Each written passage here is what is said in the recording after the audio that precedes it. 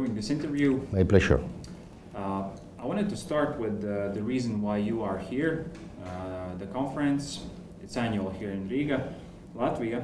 So could you elaborate on your speech that you will give later on today? And my question exactly was, what do you want Latvia to hear? What is the main message? Well, I think that the main message is that we have to increase productivity in Europe. We are lagging behind in comparison with the evolution of the US. This is something similar to the message that was conveyed in the Draghi's and Letta's reports. And the reason why we are lagging behind is lack of investment.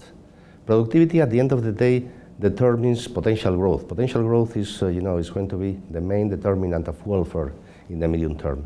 So if we are lagging behind, this will be a problem in the future.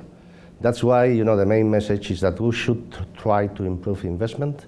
We should try to increase the volume of investment, both private and public. We should try to find ways to finance this increase in investment. And simultaneously, the main reason we are lagging behind at the end of the day is that we do not have a complete economic and monetary union. And that's the main message. If we want to bridge the gap with the US, we will need to close the gaps that we have now in terms of the economic and monetary union. Going into more specific topics about the rates, obviously that's one of the most important questions for ECB. The annual inflation in Eurozone was already like 1.8%. Yesterday there were Eurostat data. Can we say that the fight against inflation is over? Well, it's not totally over. I think that the trajectory of inflation is quite good. We can, just to remember that only 2 years ago the inflation rate in Europe was above 10%, even higher in the case of Latvia, and now is a little bit below 2%. So the trajectory has been quite positive. Nevertheless, there are some factors that we have to monitor. Mainly the evolution of services inflation. Services inflation is decelerating, but is now around 4%. And this is an element that we have to look at very carefully, because it could be the main obstacle that we can confront in the near future in order to continue with the deceleration of inflation. The big banks are already predicting that you are going to lower the rates in October. Do you see it as a possibility? Well, we have said very clearly that we are totally open, that we want to maintain our optionality as open and as wide as possible. The data that we have received in terms of inflation in September is quite good. It has been a positive surprise. So the Governing Council will have to analyze that in our next Monetary Policy Governing Council meeting. And we will see how this evolution of inflation gives rise to a continuation of the process of disinflation. But if you look at the three elements that we are going to consider, the transmission of monetary policy, the issue of core inflation, and the evolution and how rapidly we are going to be and inflation is going to turn to our target of price stability, that is 2%, I think that we are in the right direction. So far, you have done only 0.25 twice, but still only going by I don't know, not so high levels or low levels. When the rates were raised, you went more faster. Do you see this also as a possibility that maybe in October, I don't know, maybe further, you could move not only by 0.25 but also again by 0.5? Well, you have to bear in mind that there is a huge level of uncertainty. When there is a huge level of uncertainty, you have to be very careful with the decisions that you take. So I think that 25 basis points or 0.25, as you have said, I think that is the correct steps. Is the correct step that we will have to take so far. Here the question is not as much. We do not have any sort of predetermined path in terms of the reduction of rates. But given the uncertainty, when you are in a dark room, you have to be very careful with the steps that you take.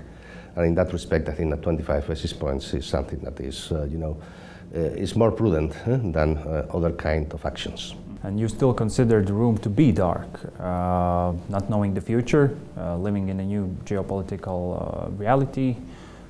We saw what happened yesterday in Israel, for example. Do you also consider things like these, and would you say that we're living in new reality now? Well, the geopolitical situation is something that is relevant because it's having, an impact on confidence, and confidence is key for, for economic agents. So, let's see what happens. We have several conflicts that are not very far away from Europe. We have Ukraine and we have the Middle East.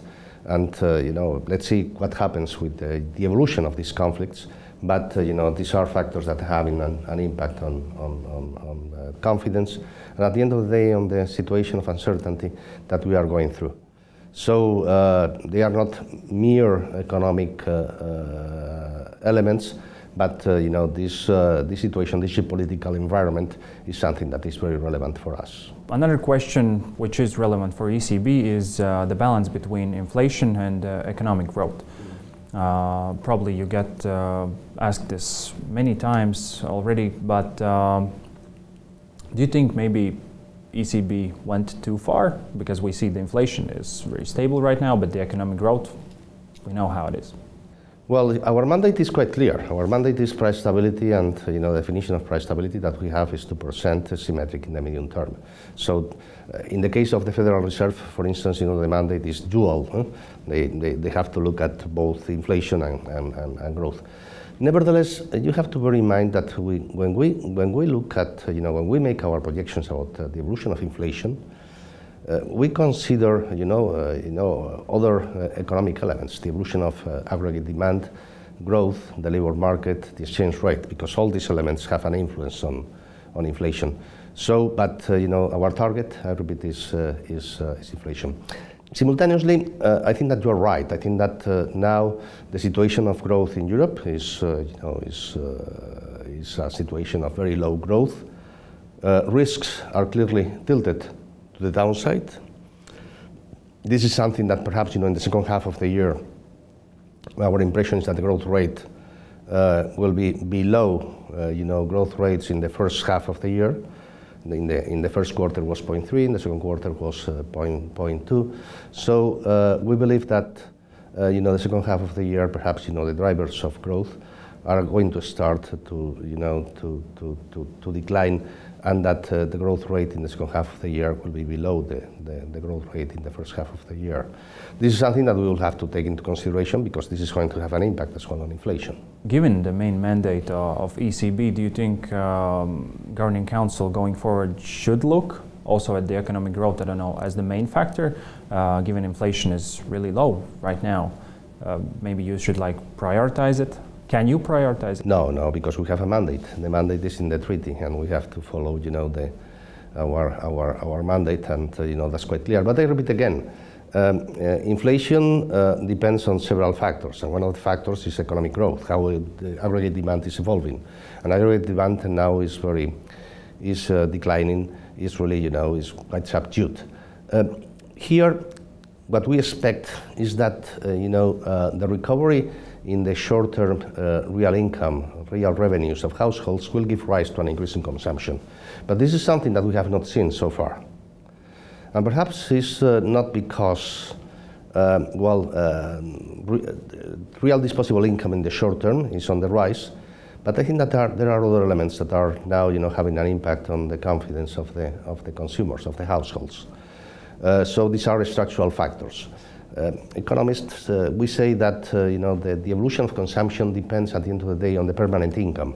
That is a concept that takes into consideration not only the short-term evolution of the revenues of households, it takes into consideration as well what might happen in the near future. And in that respect, I think that the lack of confidence of households now is having an impact and really reducing the consumption of the European households. Why would you say EU's economy is such as it is, and do you see a small, big role of it also for the ECB? Well, always, monetary policy is very important, and we have a very important say in that respect. You already mentioned a few things in your first answer, but how could we grow in this current situation? Well, I think that, perhaps, the main element or the main the main action that we should take is to complete our economic and monetary union. We have a banking union that is not complete. We have a capital market union that the progress has been quite limited. So even though we have a lot of savings in Europe, these savings are not directed to investment in Europe. Sometimes, they are deviated to investment projects overseas, and I think that this is not good. And simultaneously, I think that the single market and the completion of the single market is key. We need to integrate the economies, the national economies, in a sort of single market. A single country cannot do all the things that are going to be needed in order to improve the performance of the European economy. The only way to do it is through a comprehensive plan in order to integrate the goods and services markets, and simultaneously to advance in the banking union and the capital market union. It's clear that we are lagging behind in that respect. We hope that the new Commission will put a lot of emphasis on that, because we believe that this is the main element in order to try to improve productivity, investment, and at the end of the day, the welfare of the European society. Looking at the bigger picture than this, and well, not maybe bigger, but at a different side of it, we're also living in a new reality, considering e-banking and all the technological stuff. How does ECB address that? Well, this is something that we have to take into consideration. Remember what happened. Here we have to recall what happened to the regional banks in the US. I think that the combination of digital banking plus social networks gave rise to a bank run with a rapidity that was not comparable to anything that happened in the past. So this is something that is quite obvious, and these are new elements that we have to bear in mind in order to deal with the European banks. Nevertheless, I would say that the situation of the European banks now is good in terms of capital, in terms of liquidity on average. Profitability is on the rise because of the increase in interest rates. But we believe that the profitability of the European banks has reached a peak, and now is going to stabilize. Well, it has started to stabilize now, and it will start to decline a little bit over the next months. But the profitability, the return on equity of the European banks is much better than the levels that we had prior to the pandemic. Are there any other risks, also looking at the bigger picture here in the future that you see? I don't know. For financial stability, I think that the valuations of markets are very rich, are very high. They are, discounting a very benign scenario for, soft landing, a favorable economic policy and these kind of things. And perhaps, sometimes markets make mistakes. And simultaneously, there is another element that we pay a lot of attention, that is commercial real estate. Commercial property, we have seen an important decline in prices. It was the combination of not only of the tightening of monetary policy, but as well the situation of teleworking.